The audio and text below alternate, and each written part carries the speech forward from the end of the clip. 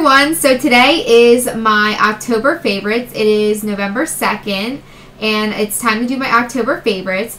I'm going to try something a little bit new this month. Brock, you wanted to say hi. Say hi. I want to try something new this month. I want to start doing my favorites where now that we're getting into the fall months, I'm going to start showing my favorite chapstick of the month, and then I'm also going to show my favorite non-makeup related or beauty related product and my favorite handbag of the month. So the handbag that I'm carrying for most of the month. So I'm going to try those things. So let's get started. I got a few favorites to show you. So I'll start out with the first non-makeup related item, and that is my iPad 2. And this is the back. It's a Hello Kitty. I love Hello Kitty. And this is just like the magnetic cover that you can make into a like a little stand. So that's my iPad 2. So I'm absolutely loving this. It was actually a gift from my fiance. He bought it for me as a surprise and got me the Hello Kitty case and the front magnetic cover also. So that was really, really sweet. I absolutely love it. I keep my calendar in it. My to-do list, all kinds of stuff, notes. I absolutely love it. It's so much fun, and I'm so glad I got it. So that's my non-makeup related product. So now I'll get into the beauty products, and I'll do the handbag at the end because it's big. So my first product that I'm absolutely loving this month is the Bare Minerals, and this is the Ready Eyeshadows in The Truth. And I showed these in a haul that I did, I believe my Ulta haul, and this is what they look like. They're absolutely gorgeous, super pigmented. These do have quite a bit of shimmer in them, so if you're not into the shimmer look, this is probably not the best palette for you because there is a lot of shimmer to them. I'll just swatch two of them for you. And as you can see, there's a lot of like shimmers in them, especially this one right here. And that one is Serendipitous, and Magnetism is the this color right here. So I'm loving those, and I believe that palette was $30 at Ulta. So loving that. The second thing I love is the Bare Minerals Flawless Definition Mascara. Looks like that. This is just the mini size bottle, and this is in just black. And this is the mini sample size bottle. I do have full size ones, but I figured I would use the mini size version first. As you can see, the brush is very fine. And it's a rubberized brush, which I love because I feel like it really gets into your, and separates them. Third thing that I'm absolutely loving this month is the NARS Orgasm Illuminator. And this is just like a small sample size that I received from a Birchbox one month. And I absolutely love this. I'll actually swatch it real quick for you. It's hard to see because it's very, this is what it looks like.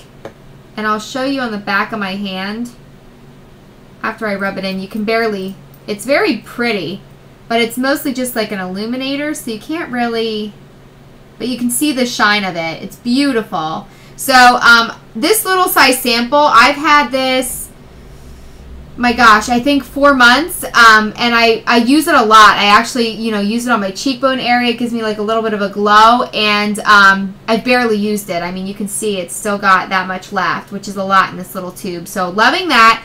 I believe the full size, I think, is around $40 on Sephora.com. I'm not 100% sure. If I'm wrong, I apologize. I've never bought the full size amount, so I'm not sure. The next thing that I absolutely love, and I'm really not sure if this is still available, so I'm really sorry. I'll try and put a link to in the down bar if it's still available, but I got it a long time ago, so I'm not sure if it's still available. It's the Bare Minerals, and they're called Radiance Rocks. Radiance Rocks. And they were out, special edition, I believe 2 Christmases ago. And I'll try not to, dump them. But this is what they look like.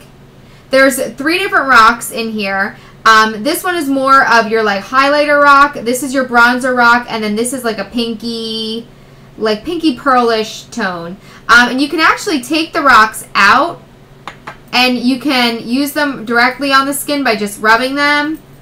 And then, or you can actually, you know, just put a brush, swirl the brush around, and then use them. I like to use them for highlighting. I like to use them for a little bit of a bronzy effect. They're very, very subtle, and they're gorgeous. And I forget what this was a few years ago. It was actually a Christmas gift. I had put it on my Christmas list, but I don't remember what it went for. I want to say it was like around 30 bucks or so.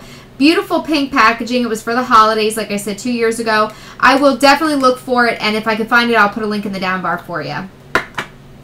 The last product that I have is the Bare Minerals Mineral Veil. And this is the original Mineral Veil. And this, it comes with like a sifter lid, like a little like sifter type lid. I'm trying not to like dump it, so I'm trying not to. But basically you can just open up the holes, you know, put a little bit in there, and then you swirl it and tap it, and then you buff it all over once you're done with your makeup. I'm loving this again. Like, I'll be honest, I have been using Bare Minerals for about 10 plus years now, since I got out of high school. So it's, oh my gosh, it's probably been like 13 years now. But I've been using it for a long time, and I used to love this stuff when I first started using Bare Minerals. And then I felt that I wasn't needing it. I felt like my skin was dry as it was, and I felt like even though this was supposed to, you know, kind of not dry it out, it kind of made me feel like it was drying out. And just recently, I don't know if with the change in the weather and things like that, my skin's been feeling a little bit more oily, especially in the T-zone area and in the chin area. I get really oily. So I kind of rediscovered this in my makeup collection and decided to give it a try again, and absolutely am loving it.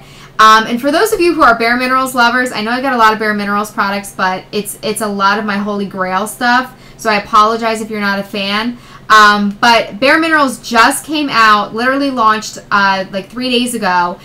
They launched a pressed powder version of their Mineral Veil. It's $22, I believe, for the compact, and it looks like, oh, I got makeup on this. It looks like this packaging, and then instead of obviously the inside's got a mirror, and then it's got a big thing of pressed Mineral Veil, and it comes with a puff. So it's $22. I know you can get it at Ulta.com.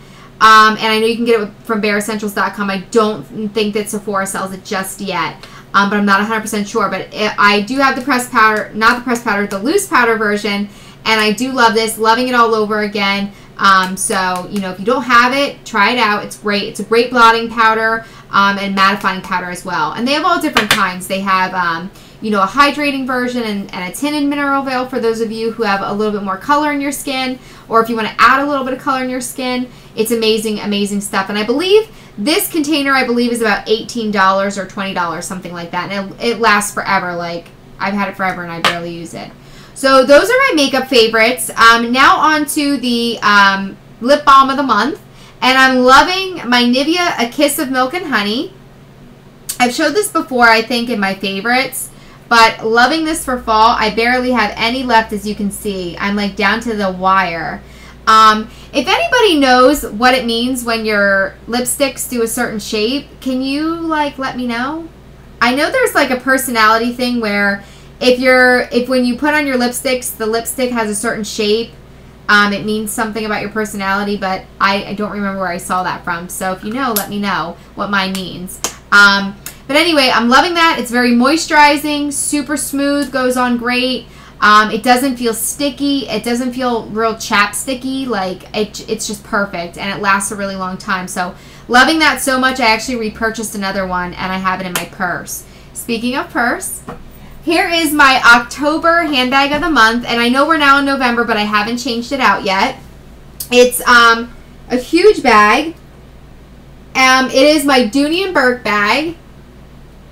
And I really forget what the name of this is. It's some type of a hobo, and I really don't remember what it's called. But I will look on their website and see if they still sell it, and I'll put the link in the down bar. I bought that probably 5 years ago. I actually got it, I think, for my birthday. I didn't buy it. I shouldn't have said I bought it. I didn't get it myself. I had it on a wish list, and it was a gift for me for my birthday. So that's the handbag that I'm using.